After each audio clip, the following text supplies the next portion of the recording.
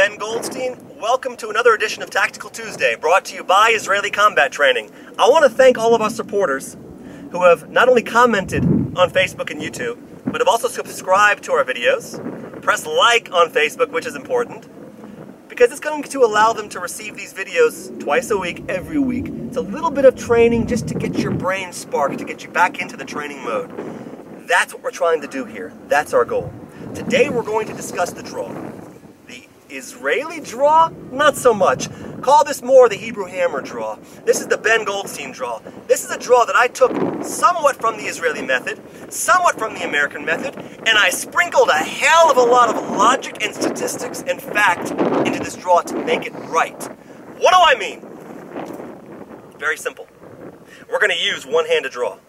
What? You mean we're not going to bring our hand across our chest, bring our support hand to rip up our shirt while our right hand draws? Nope. Why? Why are we not using both of these claws to draw? Very simple, actually, and it amazes me that people don't think like this. Where do most fights take place in the US of A? Most violent encounters take place, as we all know, statistically speaking, not Goldstein's opinion, statistically speaking, within arm's reach. What does the 21-foot rule dictate? Anybody here who is within the firearms world has heard this over and over ad nauseum. Whether it's 21 feet, 25 feet, 19 feet, doesn't matter. The point is, the old saying, action is always faster than reaction. Who's going to be doing the action and who's going to be reacting? Got news for all of us here. Us as the good people, we're going to almost always be reacting to the actions of bad people. Meaning, you're walking down the street, you're minding your own business, doing your thing, living your life, all of a sudden you come under attack. You didn't choose the time, you didn't choose the place, but they just thrust you into combat. Fight for your life. You may not want to be there, but you're there. Now what do? Well, you really have two options, three. You can run, nothing wrong with running. You can fight, there's nothing wrong with fighting. Or you could fight using your hands or your pistol. When do you choose what to use, when, and where? To me, it's a matter of availability and distance. If the threat statistically is already on you, within arm's reach, or within 21 feet where they can get to you quicker than you can react, quicker than you can draw your pistol from the holster, then you have to use combatives, hand-to-hand combatives. Krav Maga is an excellent choice, so is a lot of other systems. Look into Krav Maga. The Israeli method is brutal, it's violent, it's fast, it's effective and efficient, and it's logical. You use what your body's going to naturally do under stress, which is what we believe very, very seriously. Now, here you are into attack. They chose the time, they chose the place, and you went to draw your pistol two-hand. What do you see? What are you going to hit on me? Here you are, you're the attacker, you're coming towards me. What do you see? I see a head that's wide open for attack. I see a heart. I see a chest. I see no means to defend myself right now with my hands. I also see, more importantly, no means to attack. Because both of my hands are so focused on the gun. Quit focusing on the gun and the gear. Stop it. It's a sickness. It's an industry that's created to make you spend more money instead of investing in quality training time.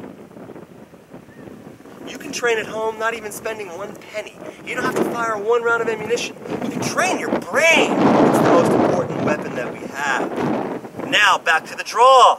How are we drawing in Israeli combat training? I'm going to rock your world right now. I'm going to show you something you've never seen before. I want you to stand normally. Any day occurrence. You're walking down the street, you're minding your own business. All of a sudden, the attack takes place, and you do have time to draw. Or you don't. Either way, we're going to immediately step to our left, if we can step to our left, and I'll show you why next video, why we're stepping to our left, if we're right-handed, and not to our right. And the idea behind it is so simple, and so logical, just like all these ideas. You're standing normally, the attack happens, you bring your support hand up while your gun hand rakes up your shirt, you get a good combat grip on your pistol. You're focusing directly towards the target. What is this hand about to do? Everybody here wants to tell me, oh, you're going to protect yourself against an attack. You're right, but you're wrong. You're right, because of course we're protecting ourselves against the attack, but you're wrong because your mindset is still focused on defending and not attacking. We're going to get you there. going to get you there. The left hand comes up, the right hand is ready to draw the pistol, but you don't necessarily have to draw every time. What if the threat coming at you isn't presenting a threat that calls for drawing a firearm? If you draw your gun on that person, you're now facing legal troubles. You don't need legal troubles. You don't want legal troubles. Instead, you're simply getting in position and ready. So now, what can this left hand do? Well, it can do something as simple as say, "Stop! Don't come any closer!" I scream when I train. Why do I scream? Because I promise you, you come into my group with 12 to 15 people on the training line, and I mean tactical people, all of them, some of them rookies. None of them use their voices. None of them. And the voice is a powerful tool. The voice is something that will stop somebody from coming forward just by using it. So, the left hand is up, it's ready to attack, it's ready to bring somebody behind me, it's ready to use a flashlight, call 911 on the cell phone, police officer, use their radio, open a door, climb a fence, whatever you need it for, it's there. While the whole time your right hand is still on your gun. I've never moved it. I still maintain my combat grip. Now that I'm here on the draw, my left hand can come in to meet my right hand. My right hand and my left hand join in the middle. I can fire effectively and straight from this angle.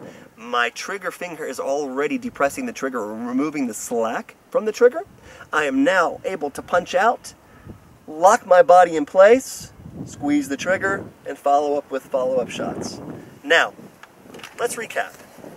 Why do we believe in bringing up our support hand on the draw with Israeli combat training? And why is it not taught everywhere?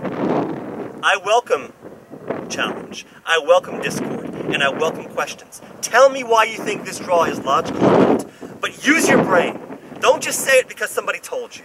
Use your brain and think. Develop your own opinions. Develop your own mindset. Don't rely on others. I want to thank you for watching this video. I hope it's informative. I hope you now understand, even on a base level, why we bring up our support hand instead of using two hands. Don't give your attacker more targets than they already have. You're already behind the 8 ball by reacting to their action. Instead, let's do movements that will allow us to get to the end zone, to get to the same level of self-offense, not self-defense, than if you weren't even under attack. Every single time you draw your pistol, your support hand comes up, your gun hand rakes up or pulls aside your cover garment, and you're ready to roll. Again, please go online, like our videos on YouTube, subscribe, like our Facebook page, become a little member of what we're offering. Soon we're going to be releasing a full DVD set that explains the entire core level of Israeli combat training. If logic, efficiency of movement, violence of action, if that all makes sense to you, and the ability to save money doing it, then this is the program for you. If not, I don't want to waste your time, and I certainly don't want to waste mine. But again, please feel free to write questions, and thank you for watching. I do appreciate it. This is Ben Goldstein signing out from another beautiful view in Judea.